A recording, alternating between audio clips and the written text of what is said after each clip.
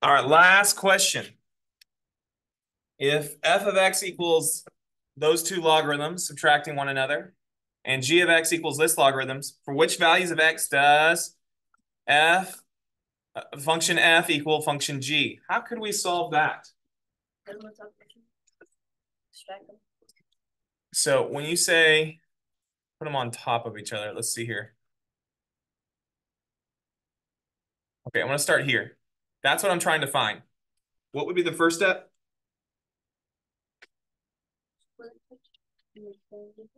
Let's substitute. What's f of x the same thing as? All this log base 3 of x plus 3 minus log 3 x minus 2 equals, and what's g of x? X minus 5. Okay, that was just substitution. That's all I did. I'm going to write my steps to the side, so if you're looking at it later, I substituted. Okay, now what do you think we could do to try to solve this problem? Can't I just say, oh, they're all log 3s. Cancel, cancel, cancel. Not yet, because it's not one-to-one property. We'd have to do a quotient property first. Very good. Is it Arlette that said that? Catch who it was. Quotient. We're going to do the quotient property. So what does the quotient property tell us? If you have two or more logs that have a subtraction involved anywhere, what can I do with those? Make it one logarithm, but we're dividing. Very good. What goes to the numerator? Whatever originates from a positive logarithm, which in this case is x plus 3. So what about this x minus 2? Since it's originating from a negative log, it goes to the denominator.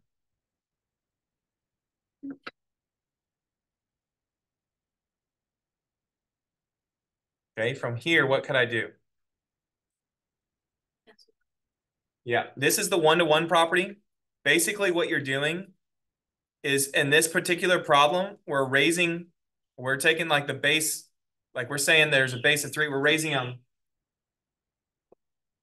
base 3 on both sides, if that makes sense. What I'm doing basically on both sides is I'm taking 3 and raising it to the power of both sides. That's what I'm doing here. In essence, that's what's happening, because that will cancel out the log 3s on both sides. But since I didn't teach you that way, I'm just going to go ahead and cancel them like that. And so what are we left with? We're left with x plus 3 over x minus 2 equals x minus 5.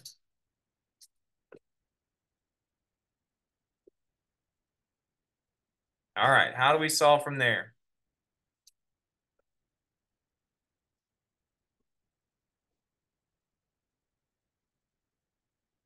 Multiply by x minus 2. So I think what Evelyn's getting at is she doesn't like a denominator. Are y'all the same way? Y'all want to get rid of that division over there? I'm cool with that. Same with me, Ruby. So that will multiply. And so we'll have x plus 3 equals, let's distribute this out. What's x times x? That'll be x squared. What about x times negative 2? Negative 2x. Okay, good.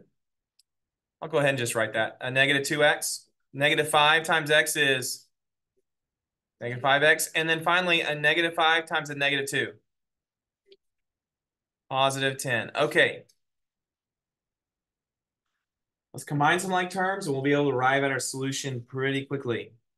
I have multiple powers of x's. We're going to have to factor. So let's get everything together. I can subtract an x on both sides.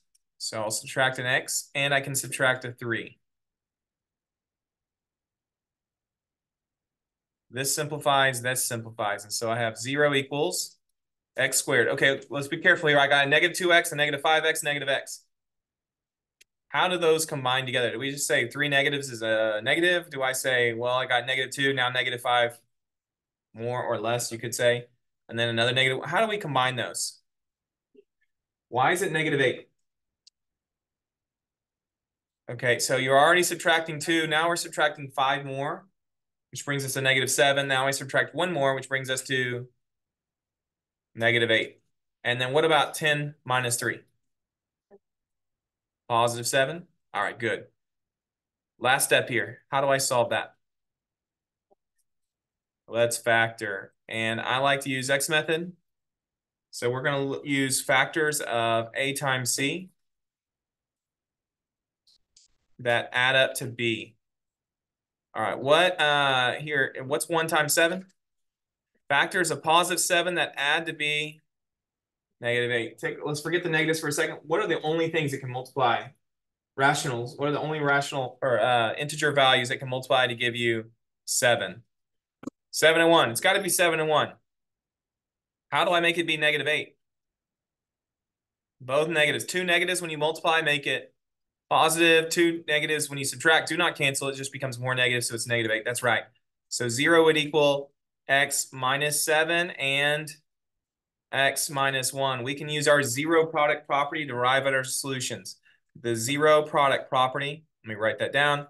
This is an algebra 2 property. If you're like, I don't remember the lesson packet that had that. Well, we've done it since the beginning of the year because this is an algebra 2 thing.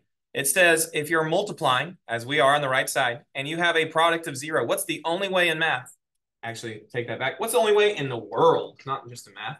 It's the only way in the world to multiply and get a product of 0. You got to be multiplying by 0.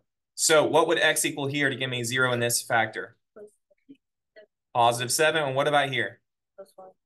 Okay, here's what's hard on this unit. You have to remember is not every answer when you solve it algebraically is going to be a good answer. They could be extraneous. Scroll back up. Remember, because a log must be positive. If I plug in a 7, what is 7 plus 3? 10. Good there. What about 7 minus 2? 5. Good there. What about 7 minus 5? 2. We're good there. Those are all positives. Now let's plug in 1. What's 1 plus 3? What's 1 minus 2? Oh, we're no good, are we? That's outside the domain. So this right here is what we call an extraneous answer. Extraneous answers, are they good or bad? Bad. We do not use them. Extraneous. That is not a good answer there. This is a good answer. So the way it would be written on the test, just so you know, this is almost a reminder to you, is they would say x equals 7 only. What that only is telling you, this is a good reminder. What do you think that only means? Because sometimes the answer just says x equals 7. Why on this problem would they say x equals 7 only? It's multiple, but only down. It's indicating that mathematically, it looks like there should be another answer, but there's not actually. It's not a true answer.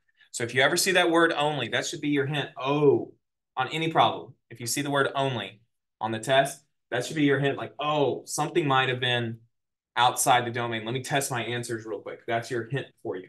So this one would say x equals 7 only. Whereas a different problem, I can't remember. Let me just go to something. Do we have any other that were just solved for one number? This one. This value would not say 10/3 only. Because do I have any type? Look at what's on the screen. Do you see any word extraneous on there? So it would just say 10/3. It would not say 10/3 only. So if you see that word only, that's indicating to you that something may have been extraneous. So check your answers to make sure you eliminate that. All right, that's a wrap for this review.